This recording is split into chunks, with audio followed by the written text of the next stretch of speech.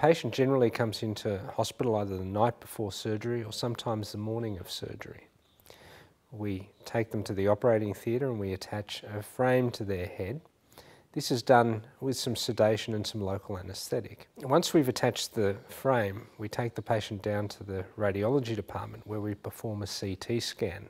This CT scan has very fine cuts which allows us to fuse the CT with the MRI scan that the patient would have had 1 or 2 weeks beforehand.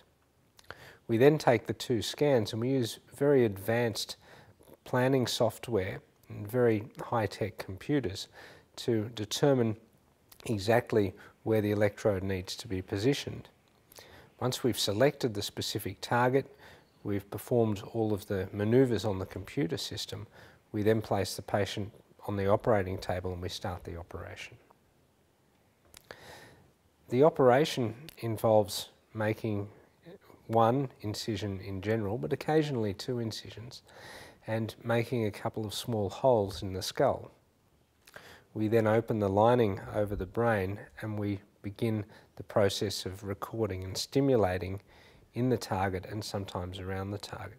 Patients awake for the procedure in most cases. This allows us to assess whether or not we're obtaining a benefit when we stimulate, and it also allows us to determine whether or not we're getting any untoward side effects.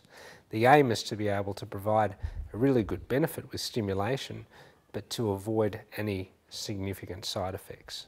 Once we've decided exactly where the electrode needs to be positioned, we take the permanent electrode and we insert that into the brain.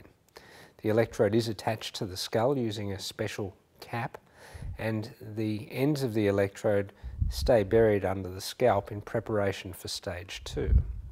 We then close the incision and take the frame off. After the electrodes have been implanted and the wound has been closed and the frame has been taken off, the patient undergoes a CT scan. The aim of the post-operative CT scan is to make sure that there's no complications such as some bleeding, but also to make sure that the electrodes are in the correct position. After their first operation, the patient generally stays in hospital for around 24 to 48 hours, sometimes a little bit longer depending upon their individual circumstances. Quite often patients notice that their symptoms are a lot better and their medication requirements are much lower. This is known as a microlesion effect. The microlesion effect is a result of passing the electrode through the correct area, and you get some swelling around that area which simulates what you might receive with stimulation. The microlesion effect generally wears off after a few days, sometimes after a week or 2.